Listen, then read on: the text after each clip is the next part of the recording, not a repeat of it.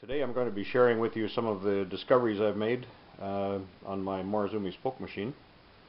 Now the machine is still quite new, doesn't have any wear on it, but some of the things that I've found that it can do are quite amazing actually. So I'm going to be showing you how it will extend threads without mashing on the old threads, but first I want to show you something really cool. If we need to shorten a spoke by an amount that does not totally cut off the old threads, first off I'll just show you how cleanly this cutter works. Okay, I've cut about 4 millimeters off that thread.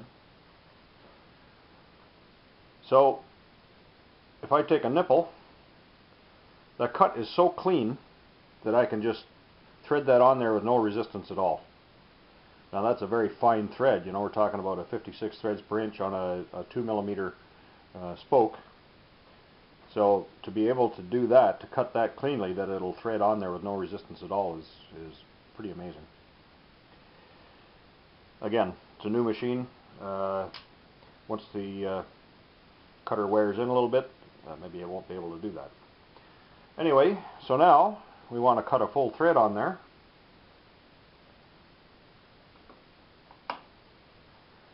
Insert it in. I do that every time I go to the wrong lever.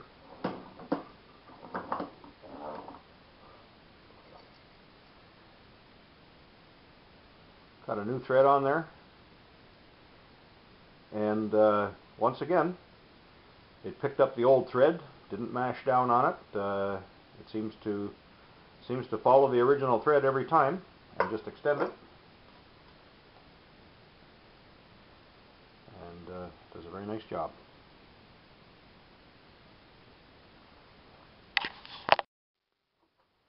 Okay, the next issue I want to talk about is the fact that spokes, factory spokes, universally, or at least mostly universally, come with 9 millimeters of thread applied. And shop quality spoke machines also are made to apply 9 millimeters of thread. Now 9 millimeters of thread is proper for cases where we're using 12 millimeter nipples, which is, you know, covers most of the bicycle industry. Most wheels are quite happy with 12 millimeters nipples. However, some applications like deep V rims, aero rims and so forth, 12 millimeter nipple does not extend far enough through the rim to get a spoke wrench on it, and also it doesn't look very good when you only have that much of the nipple sticking out. The issue that arises with that is that 9 millimeters of thread is not enough to extend fully through the nipple. Now the skirt of the nipple is usually somewhat deeper, so the spoke will actually extend farther in than it will with a 12 millimeter nipple, but even so, we see that with 9 millimeters of thread, the spoke threads bottom out just about at the bottom of the nipple head. So this is where most wheel builders cut corners out of necessity. They really have little choice in the matter because they can't source spokes with longer threading, so they calculate the spoke length shorter so that the threads won't bottom out in the nipple. The problem with that is that the tension of the spoke is now pulling on the head. The head is unsupported, there's no spoke threaded into it, and over time we get failure at the head of the nipple. The head of the nipple will actually shear right off.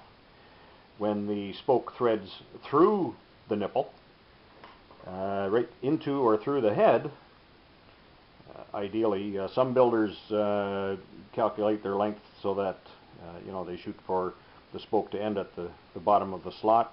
Others like to have them pass right through and actually end up flush with the end of the nipple. But when the spoke is threaded all the way into the nipple, then the tension of the spoke actually pushes down on the head so that we don't end up with that shear force at the nipple head. So, what to do? I found a way to adapt this machine to actually cut 13, or I shouldn't say cut, rather roll 13 millimeter threads. Now the dies, the rolling dies are actually 16 millimeters wide. There's a stopper block in there that stops the insertion of the spoke at the point where it'll apply 9 millimeters of thread. If you look, you can see the line where I've been rolling spoke threads, and if you measure that, that's 9 millimeters across. So there's, you know, we've got 7 millimeters of die that's not being used. So I had a machinist make up another a copy of the stopper block, and with the difference being that where this protrusion here is 7 millimeters wide on the one that's in the machine, this one is 3 millimeters wide, so it will allow for 13 millimeters of insertion. Okay, so we've got the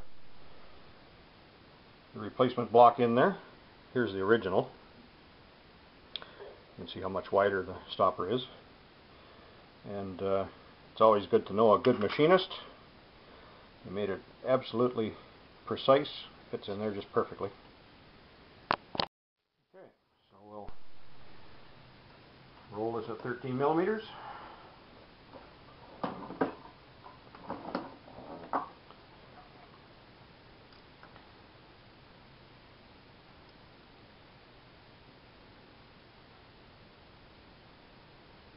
There we are.